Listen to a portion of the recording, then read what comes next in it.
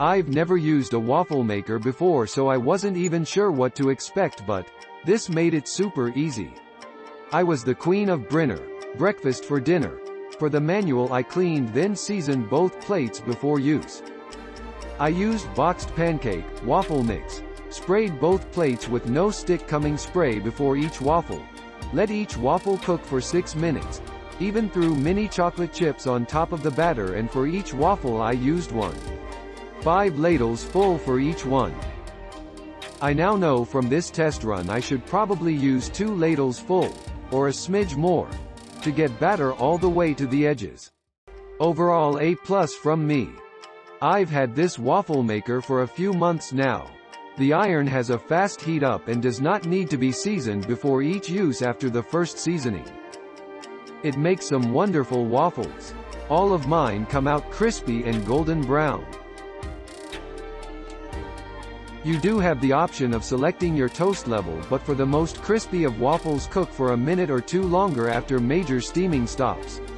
When filling my iron with batter, I pour a tad less than 2/3 cup of batter and use a spoon to spread the batter around.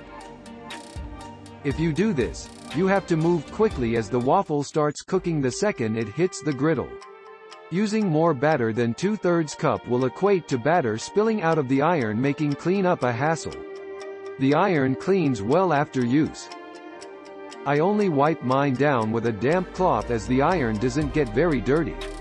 All recipes do not cook the same, so you will have variations in color and crispiness of your waffles. To remove my waffle, I use a fork and butter knife. Waffles or any other item being cooked in the iron will not stick provided the batter or dough has enough oils used. 1 to 4 tablespoons of an oil of choice. I normally use extra virgin coconut oil in my batter. Is recommended to prevent sticking against the Teflon cook surface. Any leftover waffles can be toasted in a toaster oven or traditional toaster the next day. I have noted that waffles that were frozen should be eaten within a 3-day time span. Otherwise they end up tasting freezer burnt. Overall, great buy and awesome waffles. It's simple, easy and inexpensive.